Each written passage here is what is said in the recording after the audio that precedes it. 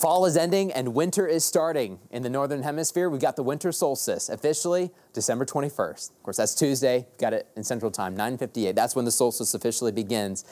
And we finally can start winter. Meteorological winter actually started December 1st. Technically, when you look at the data, most of us are colder in December than we are in March, so maybe we should move this, but this is going off the position of the sun. And speaking of the sun, we're going to be gaining more daylight. A couple of seconds at first for the next couple of days, starting on the 21st, actually going all the way to Christmas, we start gaining that daylight, but it's going to be so small it's not even going to be noticeable. We don't actually start gaining daylight of a minute or 2 or 3 minutes a day until we get towards February and March. Of course, the winter solstice, we're pointed away from the sun in the northern hemisphere. We've got the red line showing you the equator. The southern hemisphere tilted towards the sun. That's why they got their summer. This is why it's warmer towards the south, mainly in South America and Australia, New Zealand, much of the South Pacific too.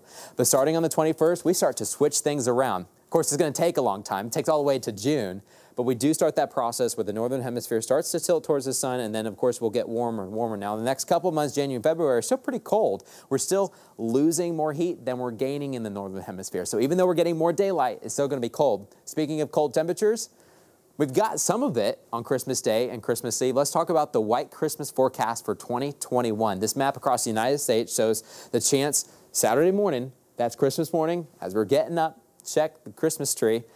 Snow conditions. Anywhere you see the light blue to purple and white, that's where we have those conditions for a white Christmas. Most of the Rockies, especially higher up in elevations, we've got plenty of snow, all the way from Washington south into the Sierra Nevadas. And then as you get towards the San Juan Mountains, much of the Front Range, we're going to have that snow. Then towards the north, it's kind of iffy where we're going to get a white Christmas. If you live in North Dakota, we've got a chance, especially from Bismarck north to Minot. But then in Minnesota, you've really got to be north of Minneapolis. South of Minneapolis, Rochester, chances are going to be a lot lower. In the Great Lakes themselves, if you're in the UP of Michigan, you got a good chance, but Lower Peninsula, it's going to be a lot harder. And then in the Northeast, mainly New England, away from the coast, we've got a good chance of a white Christmas. You see that Vermont, New Hampshire, into Maine. In New York itself, not in New York City, mainly north of Albany, north of Syracuse, maybe towards the Tug Hill Plateau, and then really into the Adirondack Mountains. In the south central United States, southeast, no chance.